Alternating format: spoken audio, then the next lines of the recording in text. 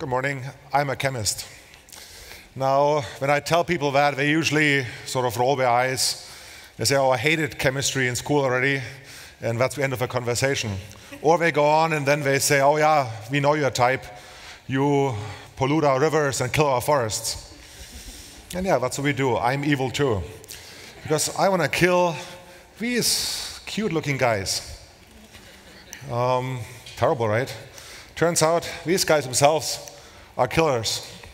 This is the causative agent of malaria, Plasmodium falciparum. 2 to 2.5 million children die every year from it. If you go to hospital, even in Germany, and you contract this guy here, Staphylococcus aureus, that's a hospital-acquired bacterial infection, then you have a major, major problem. And I don't want to kill them myself, but I would like to teach your bodies to recognize them and destroy them. Of course, you all know that we have vaccines against a number of diseases.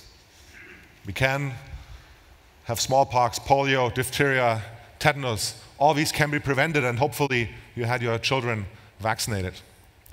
I will show you today that we can create vaccines based on carbohydrates to recognize these pathogens and protect people from dying from those preventable diseases. But before I go there, I would like to briefly just take you through a process of developing such a vaccine from both a time and a cost standpoint. It all starts with research. We start to look for certain molecules that may be a basis for such a vaccine, and that takes somewhere between 4 or sometimes more years and costs anywhere to about $10 million. Then, once a molecule has been identified, there's going to be what's called a preclinical development. At that stage, we're going to test things in animals, and we're going to do a scale up to make more material in hopes to actually create enough of this vaccine to then use it in trials in humans. And once you go to humans, that gets more expensive, and it's so-called first clinical phase. All you do is you're going to only look for safety. If I take a material and I introduce it in a human, does the person get any sort of ill health effects? If that's not the case, then we can go to the next phase, in which we actually look now in a pivotal trial.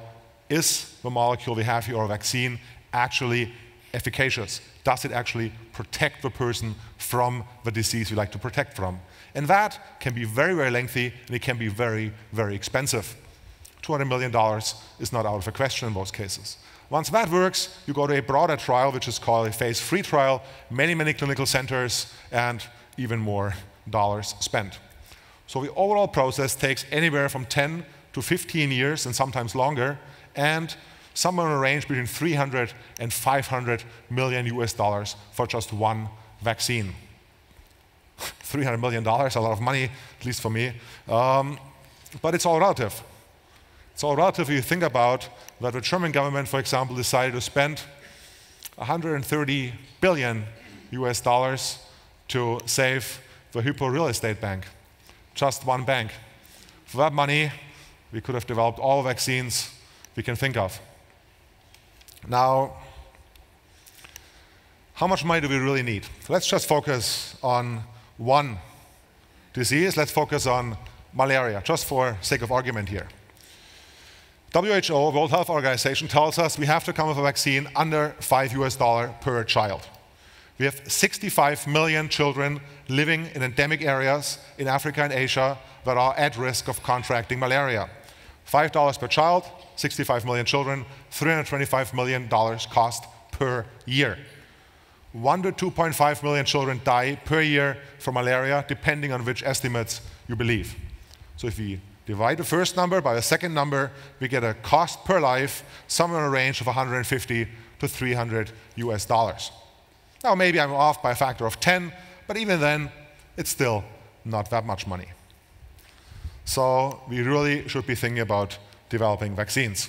And I'm not just talking about malaria, I'm also talking about things, as I showed you, Staphylococcus aureus, or this guy here, Streptococcus pneumoniae. This should be a concern to all of you, because people in Europe do get this, and the question is, how are we going to educate our immune system to recognize them? Because they don't look like this usually, right? I mean, that's a microscopic image that's blown up. So we have to somehow teach the immune system that there must be some sort of molecule on the surface that allows it to recognize this. And there are proteins on top of these cells, but there are also sugars on top of those cells. Now you're going to say the guy is completely insane. Sugars was stuff I put in my coffee this morning, and that looks like this, and not anything like that. The sugars I'm talking about are not the sugars you put in your coffee. That consists of 2 building blocks. Sugars I talk about, they surround the outside of both human cells as well as cells of bacteria and parasites. And those sugars are very, very long chains. And, well, they look a little bit like the surface of a cell, which we sort of try to recreate. I'm sorry, I just sort of pull this out here. We try to recreate from Lego, right? It's rebuilding reality today. So that's what it looks like. There are long chains coming out, and they are branched and they are complex. And if you ever had the pleasure of going to a hospital, you probably got a shot in your stomach every day to make your blood not coagulate. It's an anticoagulant. It's called heparin, and it's a huge drug which is extracted from pig's guts. That's a carbohydrate. Also, there are therapeutic proteins, these long things out here. These therapeutic proteins are hormones such as, for example, erythropoietin. It's a red blood cell stimulant that's made for cancer patients that suffer from anemia. Now, it turns out these are not the only people who take this. You may have never heard of this, but you probably realize that, I just make this up. These guys supposedly also take EPO, and that's a glycoprotein. That means it's a protein with a carbohydrate on top. So carbohydrates are very complex. They're all around our cells. And what we want to teach the immune system is to recognize these carbohydrates and then mount an immune response and attack those cells with these carbohydrates on their surface.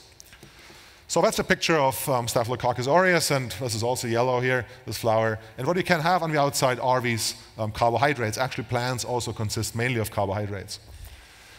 And what we need to get is we need to get access to these carbohydrates out here. Now, the reason we have to get access is very simple. There is the creation of a vaccine that involves the carbohydrate that we need to make an immune response against. But the key problem is that our immune system does not recognize carbohydrates as foreign. Just can't do that. What our immune system can do very well, it can recognize proteins as foreign. And so what we do is we take things like diphtheria toxoid or tetanus toxoid that all of us have been vaccinated against, so enemy number 1, and we combine that chemically through linking it to the carbohydrate. So our immune system gets now what's called a conjugate. It says, enemy number 1, the protein I know, I make an immune response against it, and while I'm in the process of doing that, I also start recognizing the second carbohydrate. So what we really need to do is we need to get access to these carbohydrates. So now comes the experimental part of a lecture. We need to get access here, right? So vegetarians amongst you might want to phase away. Basically, we're trying to get access to these guys, and we're going to isolate these things, right? So we're going to put them in here. We're going to do the isolation. And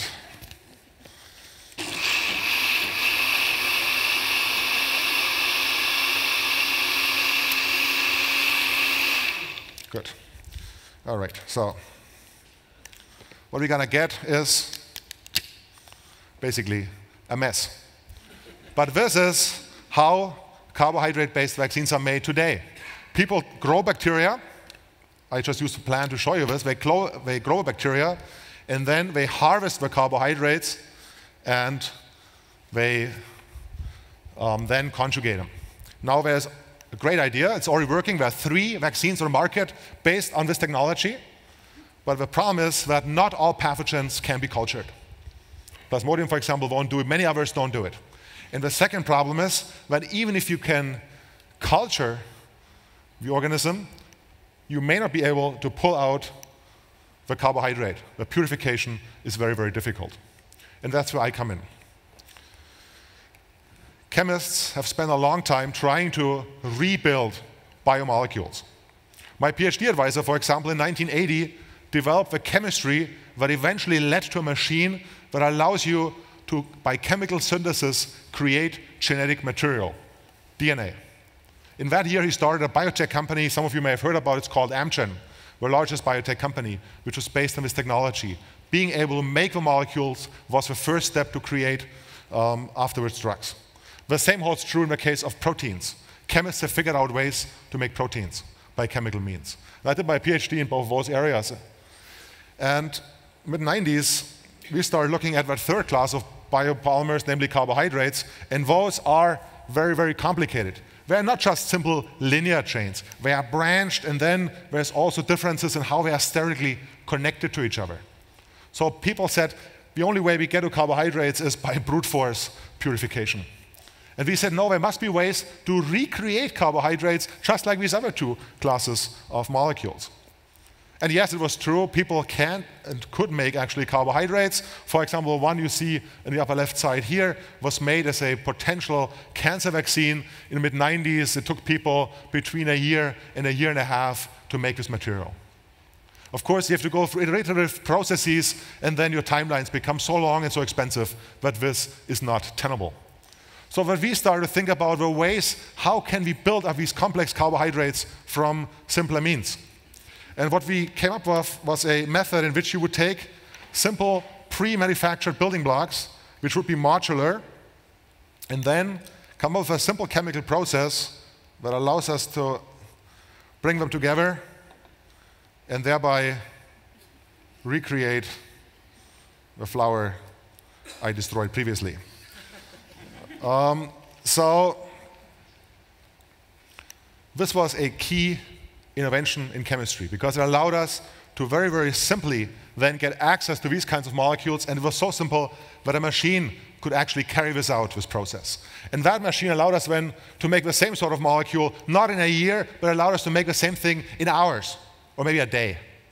So a huge step forward in that regard. And that then laid the foundation about 10 years ago to look at the vaccine discovery process in a totally new way. Because now we have basically a cookie cutter type approach in which we can say, okay, for many pathogens, we know what's outside of their cells. We know the carbohydrates, so we have a target. So we can take our synthesizer and we can put what we call the antigen, so the identifying carbohydrate, we can put this together by chemical means.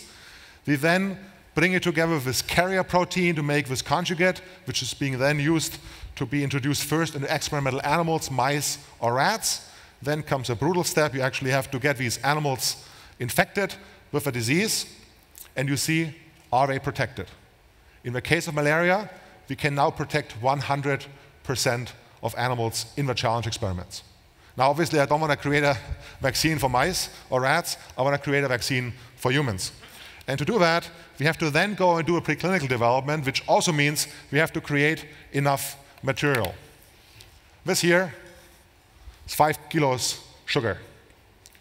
5 kilos of sugar is enough to vaccinate 65 million children born in endemic areas against malaria. That's microgram quantities per child, and the cost for just materials less than $1. So our technology allowed not just to make a material fast, but also now to make large enough quantities. This cannot be done anymore within an academic research institution, and that's why my first PhD student started this company, Ancora, in the United States while I was still a professor at MIT. This material is now just before clinical development. But we should not just say, well, okay, Seeberger is working on some malarial vaccines. It doesn't have any relevance to us. It does have relevance to us. Because malaria is very far advanced. But at this moment, we're working on 20 different vaccine candidates that are of high relevance to you. Because we are working on things like group A streptococcus and Staphylococcus aureus. These are hospital-acquired infections. And this little guy here, with his little K back here, this is a superbug. You've probably heard of superbugs. Just this morning in the German news, they talked about it. There are no antibiotics against it. So we are trying to create the most cost-efficient means to protect ourselves and our society from these guys by creating vaccines against them. We work on bacteria that affect your children, such as Moraxella catarrhis or meningitis B. We also work on things, I think this has shifted a little bit, there's some more, which you don't see down here, such as sexually transmitted diseases, including chlamydia and others. So this is all going on right now. So the clear message I can send to you this morning is, we have the technology to rebuild these vaccines and to develop them.